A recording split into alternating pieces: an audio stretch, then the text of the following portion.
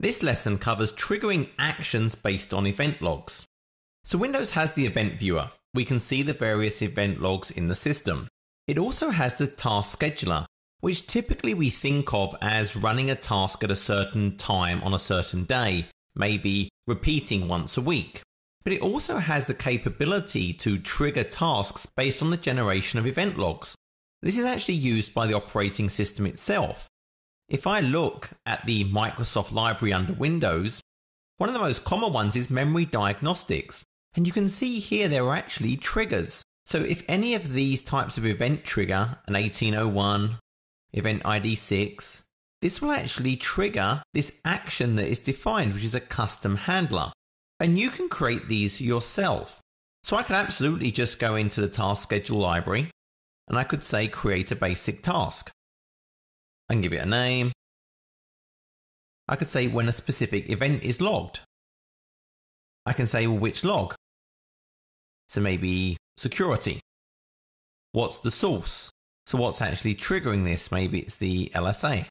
And then which event IDs do I care about? I can then start a program, send an email, display a message. But really you want to do the start a program. Notice the email and a message is actually deprecated. And then you finish.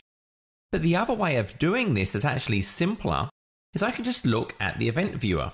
I could maybe find the event that I care about. These are all logon successes. But maybe I want to trigger when a logon success happens. I can just right click and say attach a task to this event. It's then going to use that same task scheduler wizard, but it's filling it in for us automatically. I can then just select the action I wish to perform. For example, maybe I just launched Notepad. This is obviously not very useful, but it's just an example. And then hit finish. I can say show me the properties once this is actually created, so I can go and tweak this.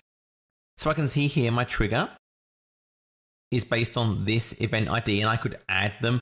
I could add more advanced settings around how long does it have to happen for.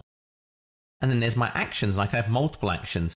And that's it. I've now actually created a task that's going to trigger when that event ID is actually created. So try this. Think about, well, what events do I maybe care about and want to perform actions for? And then very easily you can go and trigger any kind of action that can be run from a command line.